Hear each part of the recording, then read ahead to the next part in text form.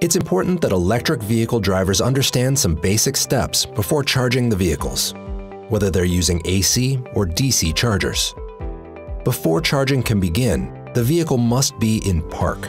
The vehicle will not allow the driver to shift out of park while plugged in and charging, so there's no concern that a driver could try to drive off while still plugged in.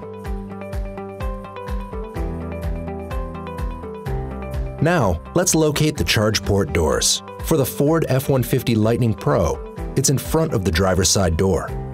To open it, press and release on the center right edge. Plug the coupler into the vehicle's charge port. The charge status indicator light ring will illuminate solid white when it's plugged in properly, and you'll hear it click into place. On the Ford E-Transit van, the charge port is in the front grille. To open it, press and release on the center right edge. The E-Transit van has a charge port dust cap. Remove it and hang it on the pin. For both vehicles, plug the coupler into the vehicle's charge port. You'll hear it click into place. When plugged in properly, these lights will illuminate. This means that the proper connection has been made and a normal charge cycle has begun. If you see an orange or amber light, this indicates a fault. If the light is flashing, there's an issue with the charger. If the light is solid, the issue is with the vehicle. The charge status indicator light helps track the charging status of your vehicle. Each of the 5 zones represents a 20% charge status. A pulsing light indicates the zone that's in the process of charging. When charging stops, all charge zones will remain lit solid blue for 30 seconds. To remove the charge coupler from the vehicle, first press the latch on the coupler, then unplug it from the vehicle. Return it to the holster. Then reinstall the E-Transit van charge port dust cap and close the charge port door by pressing the center right edge.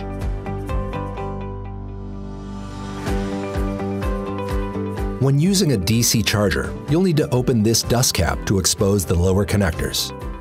Then plug the charge coupler into the charge port on the vehicle. To disconnect, push the unlock button in the middle of the charge status indicator light ring. Then press the latch on the coupler and remove it from the port.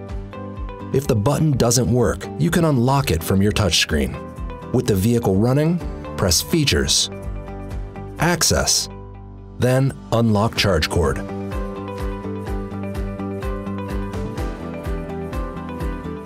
If a driver ever runs out of charge while on the road, a vehicle that's equipped with available Pro Power onboard that has a 240-volt connection can also be used as a mobile power source.